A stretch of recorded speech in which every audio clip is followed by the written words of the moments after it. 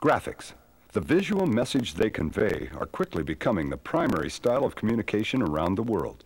When the Amiga was first introduced in 1985, it was the amazing palette of colors and screen resolution, combined with the low price tag, that made the computer so desirable. Over the past 5 years, the Amiga has continued to develop, with expansion into other areas besides graphics. Yet it is the graphics capability that sets the Amiga aside as a unique and powerful computing tool. Today, the Amiga is actively used by thousands of people involved in graphics or commercial art. Amiga graphics are used in motion pictures, television, for advertising, in personal desktop videos, music videos, and in education. This video will explain the basics of graphics design, provide some valuable input on how to select colors, fonts, and software. We will assume that you're already familiar with the operation of your Amiga, its user manuals, the workbench, CLI, and peripheral hardware. If you aren't, we suggest you take a look at Getting Started with Your Amiga, a videotape available from IDG Amiga World. For many people, graphics have been a part of their lives longer than computers. Elliot Harmon is a graphics designer who specializes in logos and brochures. Today, much of what he does involves using the computer, including both graphics and typography.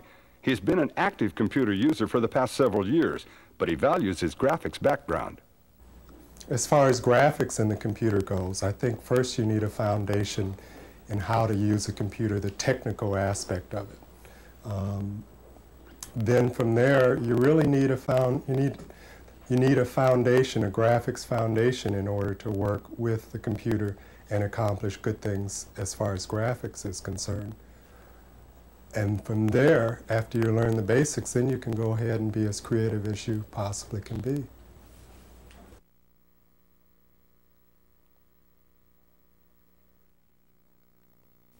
A computer image is visible to the eye via a computer monitor.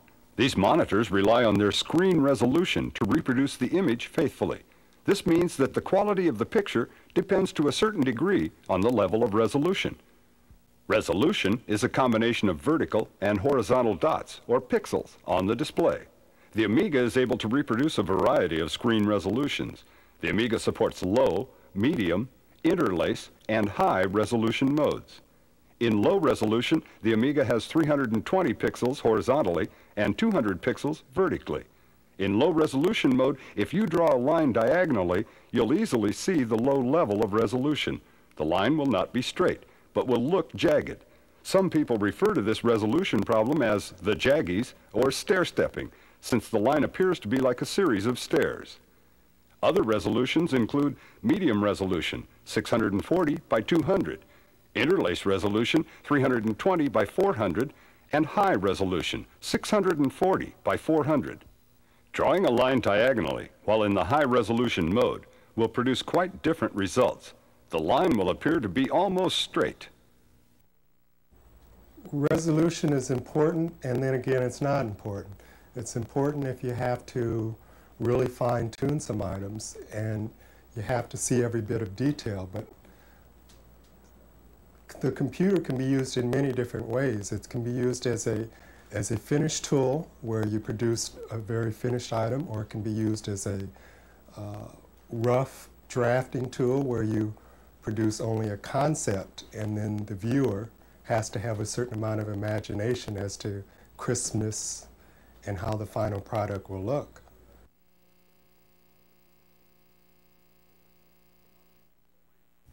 Overscan allows you to display information using the entire screen of the display. Most computer displays use a non-overscan display that uses the central portion of the screen. The outer edges are left blank. In the past, many monitors had some degree of curvature to the front of the display. As you get to the outside edges, the images tended to distort due to the curvature of the screen. Actually, most monitors made these days have very accurate screens with little distortion, but non-overscan is still widely used. Overscan is important when creating animations or graphic images for use on videotape. A video monitor will use the entire display area, so a computer image overlaid without overscan may not look right. As you might guess, overscan adds still more resolution to an image and also takes up more memory in your Amiga. However, the results are usually worth it.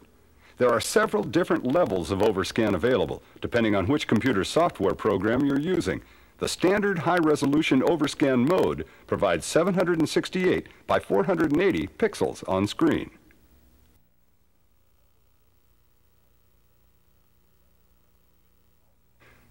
The level of resolution also affects the palette and the number of available colors you may use when creating an image. For example, in low-resolution mode, you may use up to 64 colors, while in high-resolution mode, you will typically be limited to 16 colors.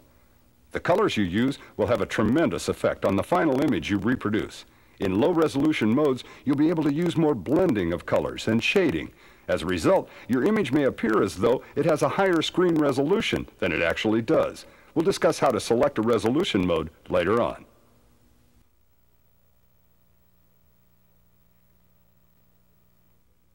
The Amiga also supports another mode called interlace. This mode is useful when working with video projects. The Amiga has found excellent success in video arenas as a result of its ability to easily support the same output as television. Interlace, simply put, is the ability to display a series of information on the screen in two segments. Half of the information, broken out into every other horizontal line, is displayed every 30th of a second, while the other half is displayed every other 30th of a second. It's easy to see the effect of interlace on your Amiga, while in one of the higher resolution modes display highly contrasting colors, and you'll see the interlace flicker.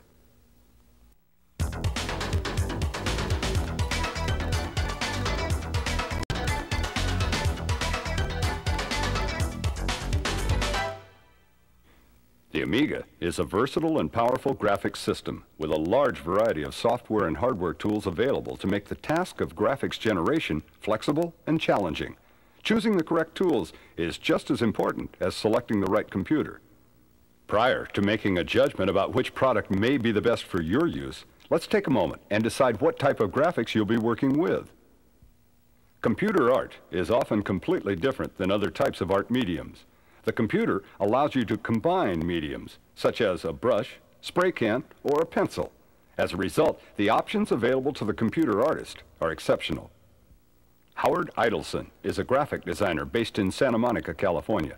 During the past several years, he has developed a highly successful style, based in large part on using computers to create and manipulate his images. I think that somebody just seeing an Amiga for the first time who was interested in getting into art might see a lot of opportunities. I think someone who's been in art might see it as a different thing, maybe as a more extensive tool. In someone who wanted to become an artist, I think it might blow their mind.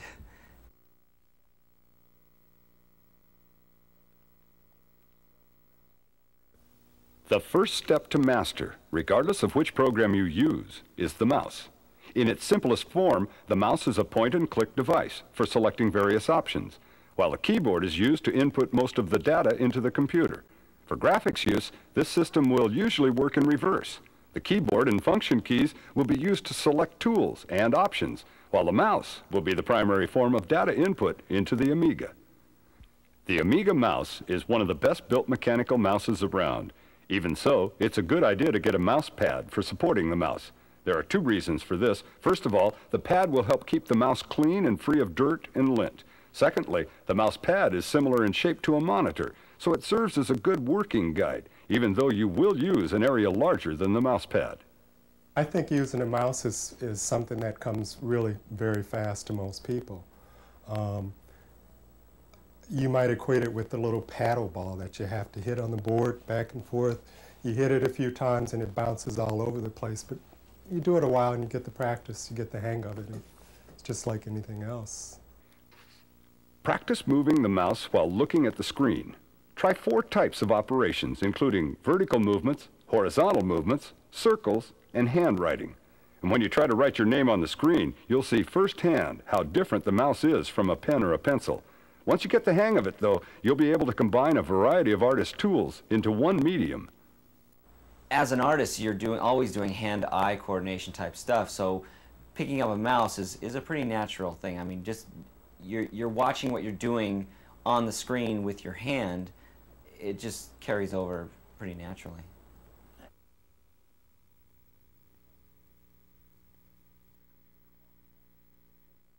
The computer monitor is a viewing device for your work. Usually, you'll display your finished work using either the monitor, videotape, or some form of printed output, like a printer or plotter. When creating an image, the monitor is more than just canvas. It becomes as much a tool as any artist's brush. You can create art that is larger than the screen, zoom into or away from the work you're creating, and adjust the overall display to suit your personal taste.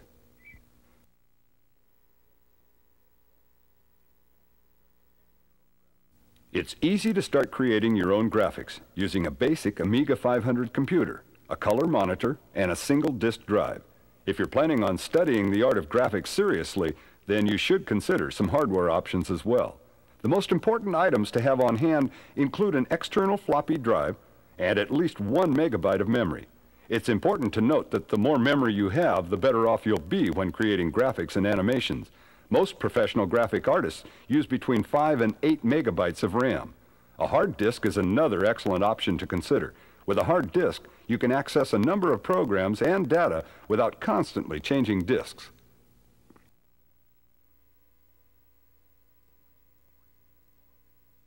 Deluxe Paint 3 has long been considered the industry standard for Amiga artists.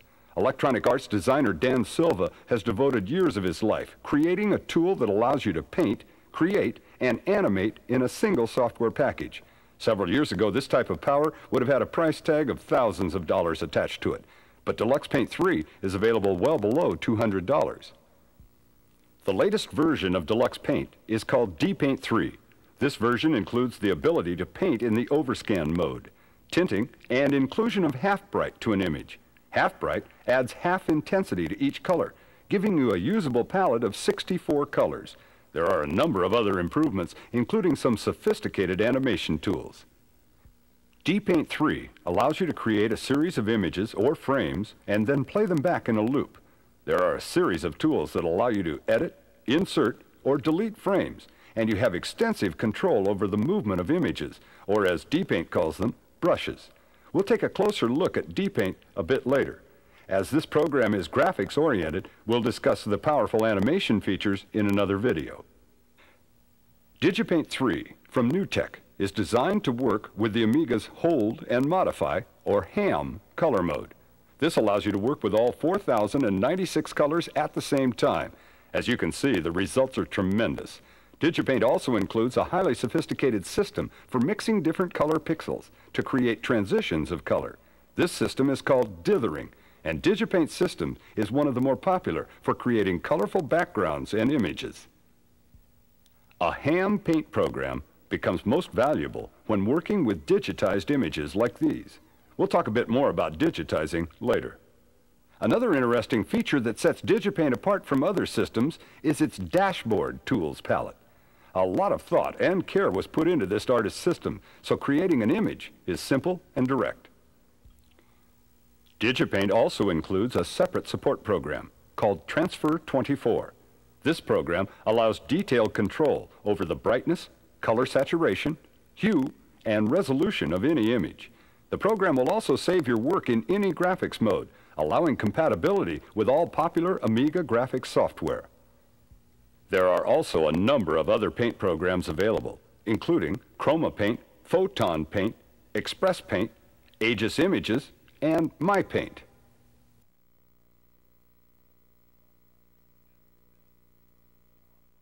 As we've mentioned, the Hold and Modify, or HAM mode of the Amiga, allows for concurrent display of all 4,096 colors. Although at first, HAM sounds like the way to go, you should note that HAM paint programs have certain limitations. These include the inability to always transfer the images they produce into other programs without losing the HAM palette. Usually, a ham image saved into a 32-color low-resolution picture will not look as realistic as you'd like. Another factor to consider is the ham mode creates images that take up lots of memory and disk space.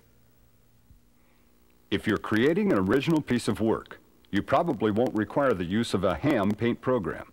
However, if you are working with any type of digitized image or touching up a background for a high-quality animation piece, then using a ham program will prove to be quite useful. Keep in mind that selecting a paint program is similar to selecting the tools found in an artist workshop. Most paint programs include a wide variety of artist tools. The difference between a standard paint program and a ham program might more accurately be compared to the different art mediums available, such as airbrush versus watercolor. Most accomplished artists will have the capability of creating both styles of work.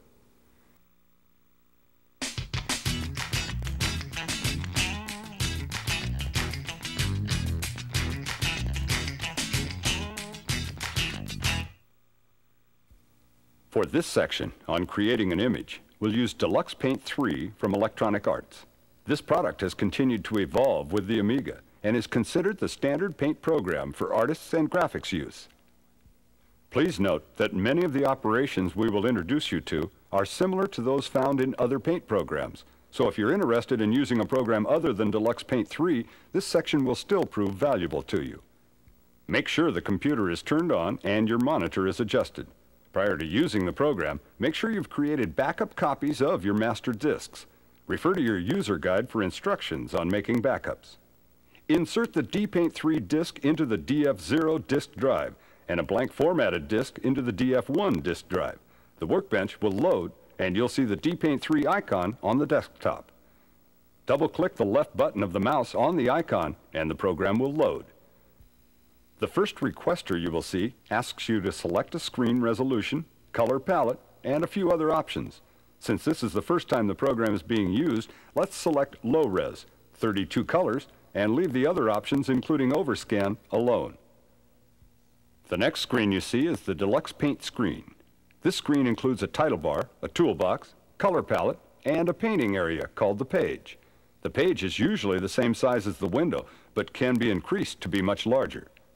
The title bar will report information to you as you're using DPaint, including which brush you're using, which mode you're in, and the coordinates of the mouse on the page. Deluxe Paint has a series of menus like most other Amiga programs. Position the mouse over the title bar and depress the right mouse button. The menus will appear. Position the mouse over any of the menu titles and the menu will open. Releasing the mouse button over any of the options or sub-options will select that option for use.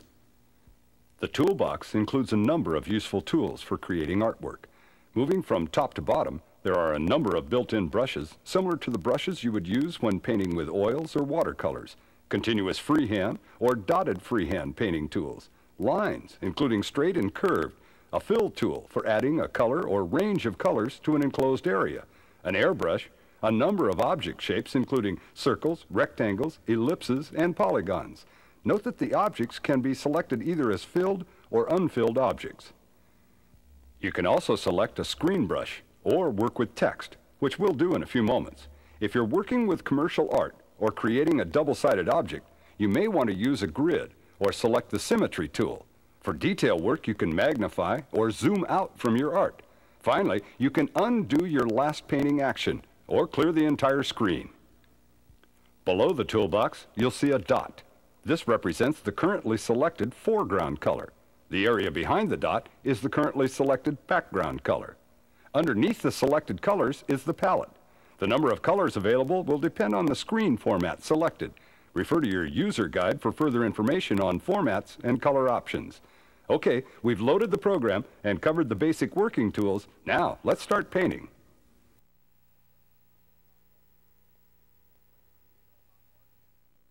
Let's create a pop art image using some bold colors and shapes.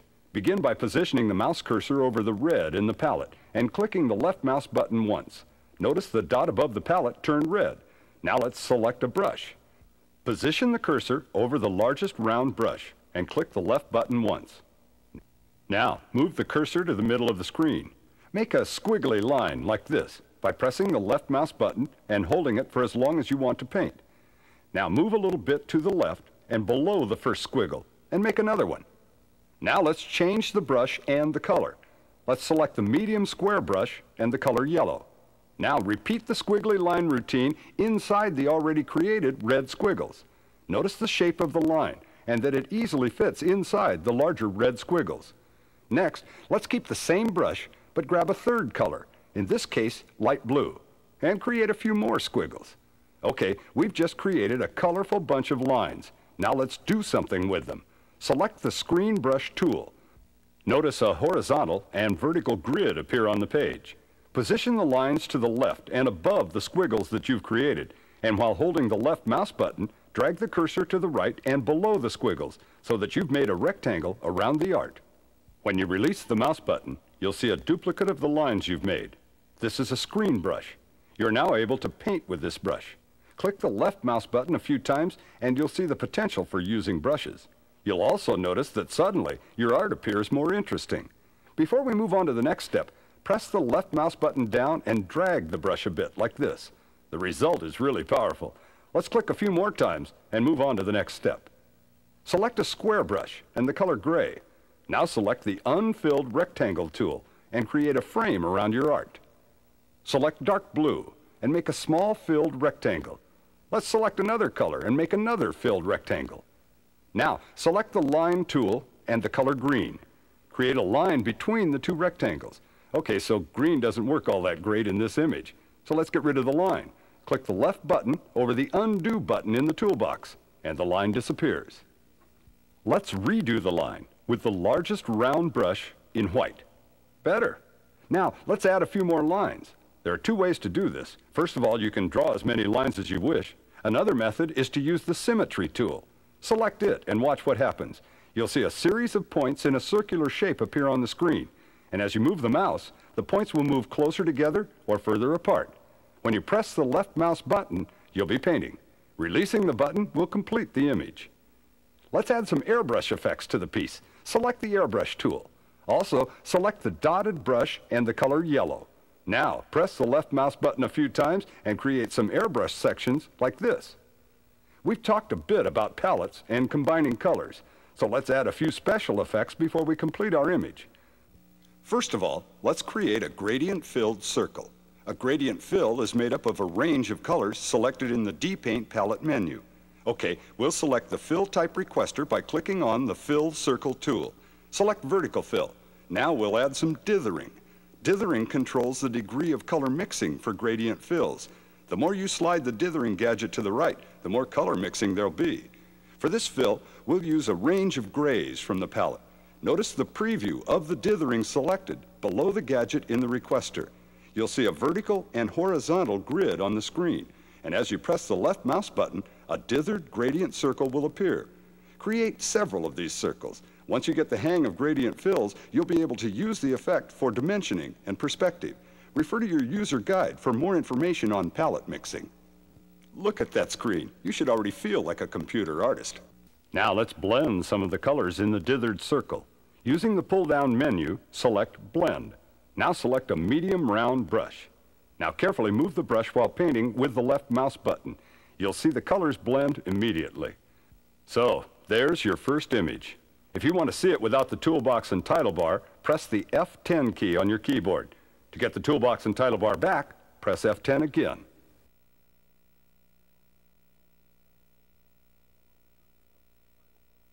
Move the cursor up to the title bar.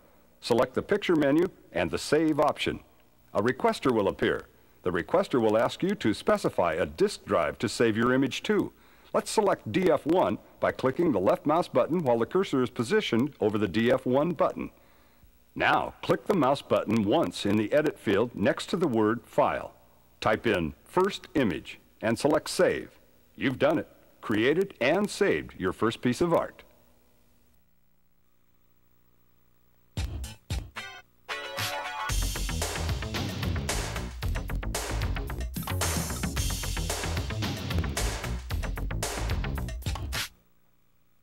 Fonts, or more commonly, typeface, refers to the characters used in creating titles and copy in graphic art. Type is a major element in design. Often the viewer will react to the typeface or font before considering the rest of the image. Fonts, to me, give whatever you're working on its personality. I mean, if it involves words, the font is that word's personality. Whatever you're trying to express, fun, seriousness, tragedy, comedy. Type styles themselves can be a picture and can have a personality. A word can have its own personality, its own feeling. You can read the same word in two different fonts and get completely different ideas from that. Certain typefaces have over the years come to be established for their combination of consistency and adaptability. Some of these fonts include the Helvetica family for modern styles and the Roman family for more traditional pieces. The Helvetica family is considered a sans serif font because there aren't any terminating strokes on the ends of each letter, as there are with Roman-style fonts. Take a look at the basic differences between the two.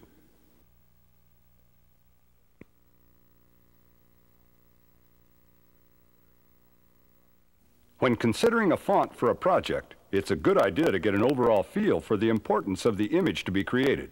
Are you creating an ad, a logo, or a newsletter? Well, when you select a typeface, you can't get the character of a typeface from one letter, or two letters, or three letters. Generally, it takes several words. And within those several words, there has to be generally a certain combination of letters. Each typeface has its own characteristics, and some letters portray that typeface's characteristics more so than do other letters or other letter combinations. So the more you have, the better. If you have several paragraphs, you can see the color on the page. If you have several words, you can see the color and the character of that letter face, but you can't do it very well with only a few letters. It is possible to mix a number of fonts, but be careful. Too many fonts will clutter your work and make the project confusing and unattractive. It is possible to create a wild look as a special effect with a number of fonts, but usually you'll want to limit your use of fonts to 2 or 3 carefully selected font families. You can mix serif and sans serif fonts. Usually, an artist will select a serif font to complement a sans serif font. Take a look at this example of a sans serif and a serif font complementing each other in this image. Deluxe Paint 3 has an excellent font requester that allows you to see the name and size availability for each font on the selected disk. You can also display each font prior to using it. This is very important when selecting fonts. There are also a wide variety of fonts available for use with the Amiga. Many of these fonts are available from Cara Fonts. The different styles and faces are well designed and are usable in a wide variety of applications. Check with your Amiga dealer for information on the latest font releases.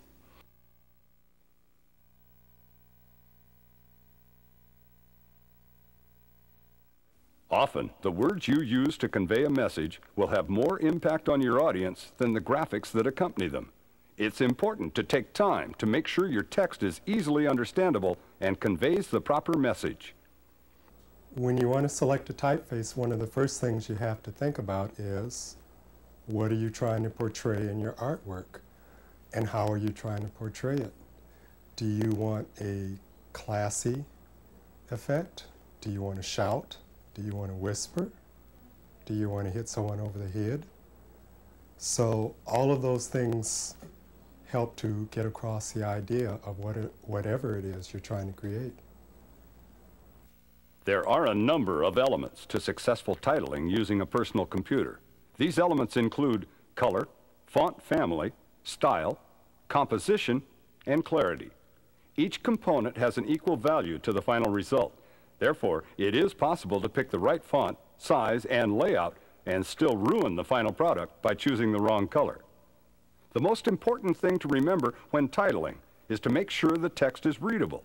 Use clean fonts, and don't add special effects unless they play an important role in the final look of the image. One of the benefits of using a personal computer is the ease in which you can modify or experiment with fonts.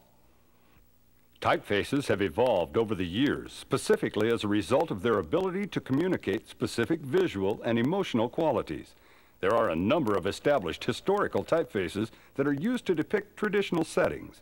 More modern typefaces often reflect the social climate and trends.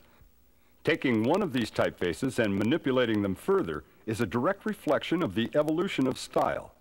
As you begin creating titles, you will have a number of things to consider, including font style, color, size, and positioning. A simple titling package to use is TV Text from the Zuma Group. This package is perfect for getting titles up and running easily. Make your moves one step at a time, and you won't get overloaded. I think color is of negligible importance to type. It is to overall design, and type will be part of that overall design, but black and white is really what type is about. Color is what design is about. Type is a part of design. Aegis Video Titler is an excellent advanced font product that gives you a wide range of options when creating presentation or title screens. One of the product's benefits is the ability to quickly and easily manipulate the visual appearance of the typeface selected. It's easy to create drop shadows, glows, and other effects.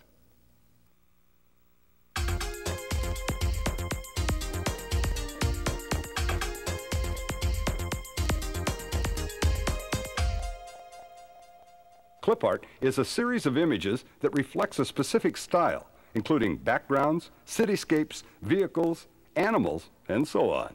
Each image is usually treated as a deluxe paint brush, and so may be imported into almost any program. Clip art has changed. The connotation of clip art over the years has changed. There really are quite a few sophisticated computer programs that contain numerous types of clip art that can be very important. And you can also take parts, bits and pieces of the clip art, and you can make something entirely new. Clip art is just another one of the pieces of the puzzle it takes to assemble a good piece of art, complete the package. If you are going to be creating a lot of graphic images, it might be a good idea to create your own clip art. The process is simple. As you create a new graphic, note any new characters or images that you might want to keep. Keep a few clip art discs handy just for this occasion. And when you want to save an image, clip it from the screen by making it a screen brush. Then save it as a brush onto one of your clip art discs. Later, when you're not working on an image, you can organize the various clip brushes into groups.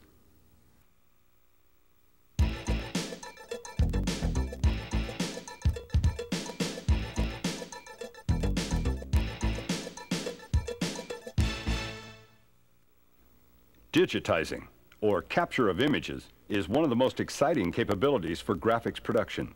Basically, digitizing involves capturing an image in real life and inputting an accurate representation of it into the computer. There are two basic styles of digitizing in use with the Amiga. These include photographing an image and capturing a video picture. Both are useful and can provide you with tremendous graphics power. A digitizer, such as the DigiView from NewTek, is excellent for taking a picture and creating a computer version of it. DigiView will allow you to capture images using all 4096 colors of the Amiga in its highest resolution mode, and as you can see, the results are excellent. If you're using a digitizer, there are a few things to be aware of. First of all, placing the lights too close to the image will create a glare and eliminate detail on the picture you want to capture. Try to position the lights high above the image so an even cast of light is produced. Also, don't use bulbs that create colored tints. Often a grow bulb is a good idea as it produces a smooth white light. You can get grow bulbs at any hardware store. Another solution is the use of neon bulbs. It's important not to bump or move the stand or camera while digitizing an image. If you do smack the stand by accident, review the results carefully and repeat the digitization process if necessary to ensure a quality image. The ability to digitize an image into a computer and play with fonts with it and different pieces of clip art enables you to instantly see how something is going to be created rather than doing constant overlays and running to the Xerox machine and assembling things mechanically, and it just kind of speeds up the whole process of putting together a piece of art.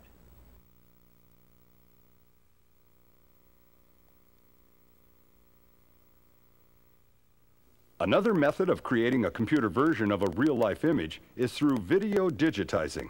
Instead of photographing a still object or photograph, a video digitizer is capturing a frame of videotape and inputting the information into the computer. So if you want to work with an image that you can't get to personally, you may be able to acquire a videotape and capture the image that way. Progressive Peripherals makes an excellent digitizer for capturing existing videotape. Regardless of which style of digitizing you use, you'll find that a ham paint program will prove invaluable when tinting or touching up a digitized image prior to use. We'll talk a bit more about using digitized images a bit later.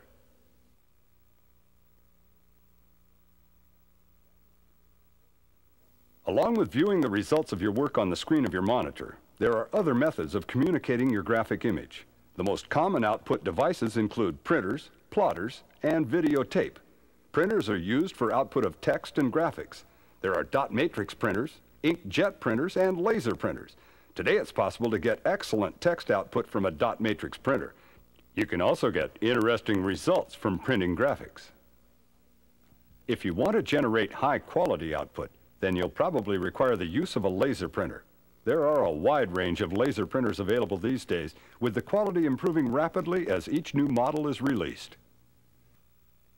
Because the Amiga is capable of creating such magnificent images, many people use videotape as a means of communicating their work. As we discussed earlier, the Amiga is capable of interlaced display and output, so it is a perfect vehicle for creating video art and animation.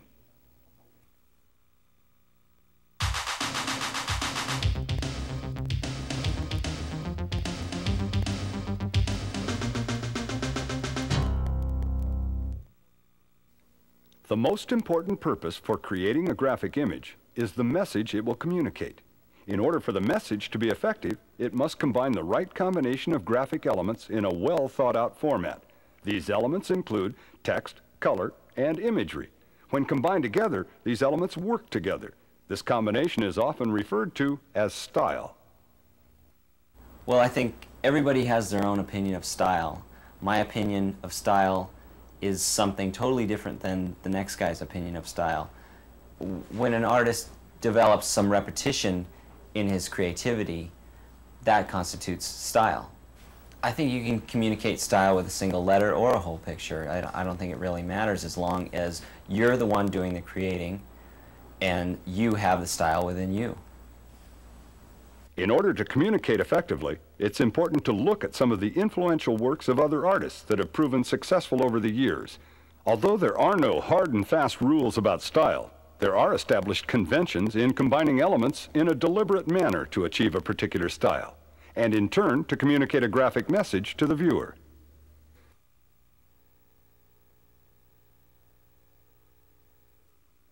The first thing to consider when creating a project is the shape, size, and format of the image to be. The shape will provide a theme for the image. The size will determine the impact the image has on its audience. The format relates to the style of the image, whether traditional or modern. To come up with an idea usually involves sketching or doodling on paper. Or many times, just before I go to bed, I'll design something in my mind. I'll create the concept, I'll actually draw something in my mind, and then I'll come back to work the next day and I'll sketch it on paper. Almost always, I'll at least scribble out some roughs on a napkin, on the back of my hand, wherever, before I start putting ideas into the computer. I can't just sit down and start creating on the screen.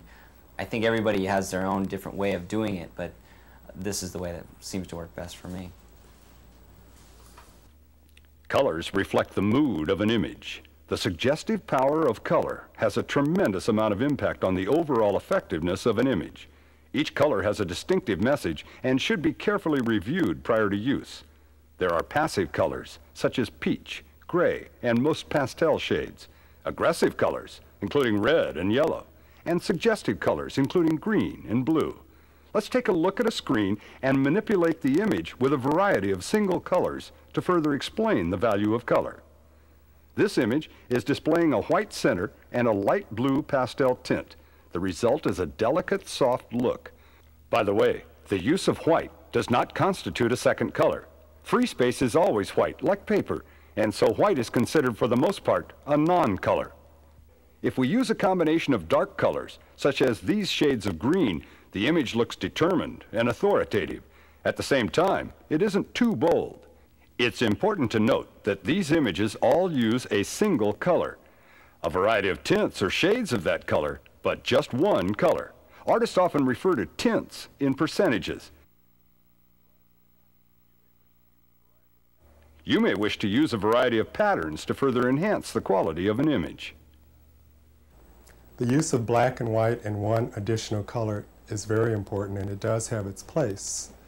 Many times a client does not have a budget that allows you to use 4-color or even black into additional colors.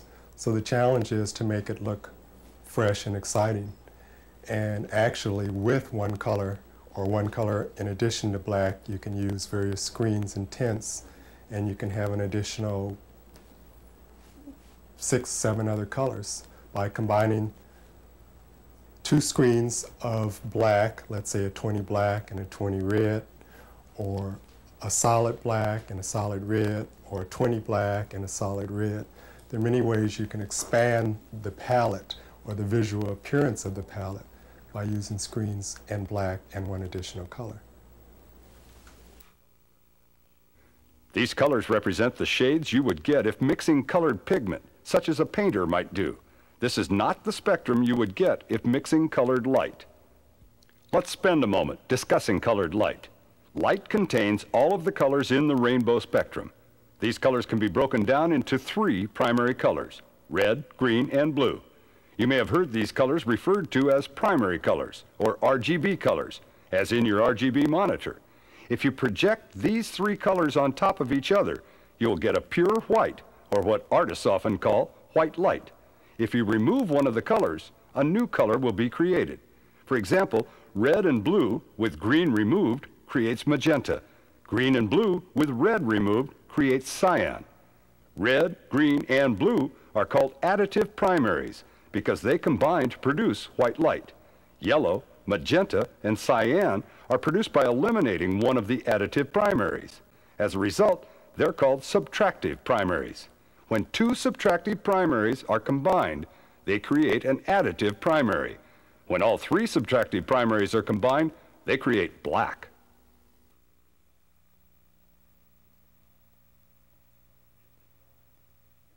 In design, the use of color can represent a particular style or look, such as the time of year or a geographical location. When using computers, one of the primary values of using multiple colors is the effect on realism. A bunch of colors on the screen are, well, a bunch of colors. For example, take a look at this screen and note the palette. Now, take a look at the face of this famous leader and note the palette. As you can see, the palettes are the same, but the results are not. The right combination of colors can make the image look realistic.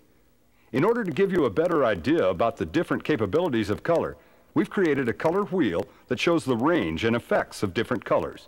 As we mentioned earlier, red is a bold, aggressive color, while soft tones such as light blue or light green are pleasing to the eye. You can use a chart like this to help you build a list of colors for specific types of work. And don't forget, once you've decided on a color, you can use a variety of tints from the basic color to achieve many different shades. When creating a graphic image, you may find that the best result for your own style is a range of colors for creating realistic images, combined with a restrictive use of color when using fonts or graphic representations. Color is also an effective method for creating a special effect. For example, if you want to promote quality, the use of gold or marble texture is highly effective.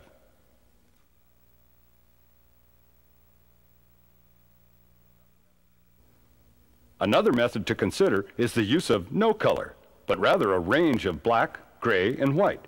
When working with digitized images, using black and white can produce a striking effect, such as this image grabbed from videotape.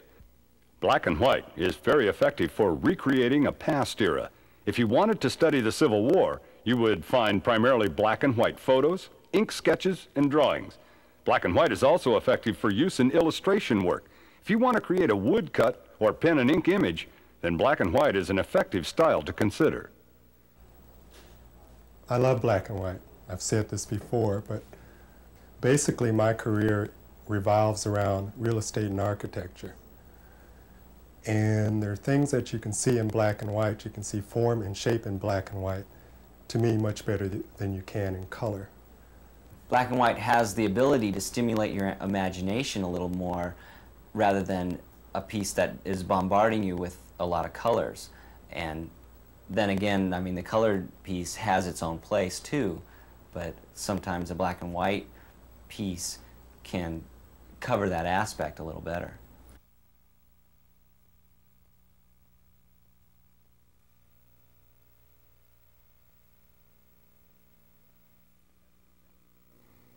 As we've mentioned a number of times, a combination of elements produces a finished style for any piece of graphic art. If you're working with original art, then understanding the basis of your ideas and knowing how to translate those ideas to the computer will be essential to producing an image that will please you. Don't forget to study the works of successful artists to see how their works have turned out. And feel free to experiment. Don't let your ideas get intimidated by the wrong color or effect being used. The same is true for other forms of graphic art as well. If you're creating a piece of commercial art, knowing your audience will be critical to finding the right elements and style for your work. Look at what the professionals are doing. Look at what the good designers are doing and the successful designers, not just the corporate designers, the guys who are doing the really fun stuff too, because they're the ones who are setting the trends, and you can learn from them and develop a style of your own, but look around you and keep an eye on what the good guys are doing and try and follow along those lines.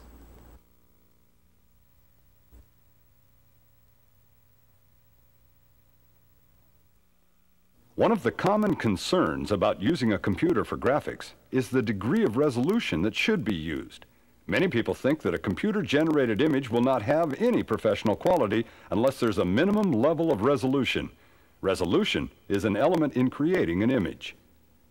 As we've discussed, colors have a dramatic effect on resolution. It's possible to create an image in low resolution that looks terrific because of the careful use of colors.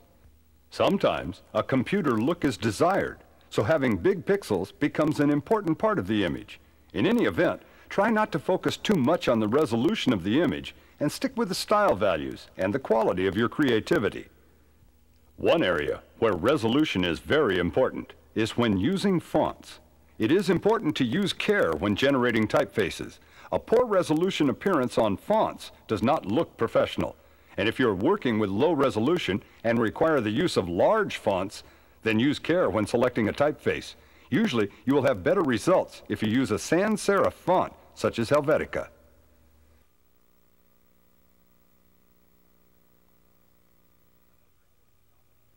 Another important topic to consider when deciding on a style for your work is the makeup of the finished image. If you're using a paint program or a digitized image, you will be using software that generates images made up of individual points or pixels. This type of art is referred to as bitmapped art.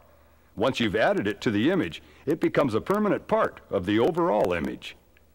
If you're working with detailed graphics or creating an architectural piece, then you'll want to use software that creates individual objects every time you create something. This is called a structured object image. Computer-aided design, or CAD software, allows you to create a series of objects that are individually modifiable. Additionally, you're able to work with a number of different layers, increasing the flexibility of your image. For example, you could create a floor plan, an electrical plan, a ceiling plan, and show them separately, or together. Graphic artists usually use programs that generate bitmapped images, while engineers and architects often use programs that generate structured objects. We'll discuss structured objects in more detail in another video.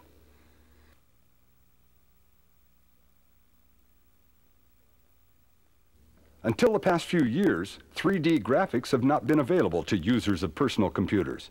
The Amiga market has a wide variety of 3D software packages available now, with more in development all the time. The third dimension is an important element to consider. Adding a third dimension is like adding motion to your image. True, there are many effective ways to add the effect of movement to a 2D image, but 3D, properly used, can make an image look alive. Joe Conti has been an active creator of 3D art. His Polar Arts company has specialized in working with motion picture and commercial art firms, assisting them with their set design and camera planning. Polar Arts has also created a series of 3D clip art discs designed for use in developing ray-traced images and animation. When you work in 3 dimensions, you must be concerned about the width, height, and depth of an object. Further, an experienced artist working with 3 dimensions will always think about the back of an image. This elevates the difficulty in creating 3D art significantly. There is one element in using 3D art that can be accomplished in a traditional 2D package. This is the use of perspective. As things move further away from you, they will get smaller. In addition to getting smaller, the left and right edges of the landscape will seem to merge in the center of the screen. This effect is called perspective. When creating a graphic image, it is important to consider the position the viewer will be in when looking at the art. When a graphic artist is creating this positioning, it's often called the POV, or point of view. When we look at some of the work Joe Conti is responsible for, you'll see there's always a tremendous amount of attention paid to the POV and perspective.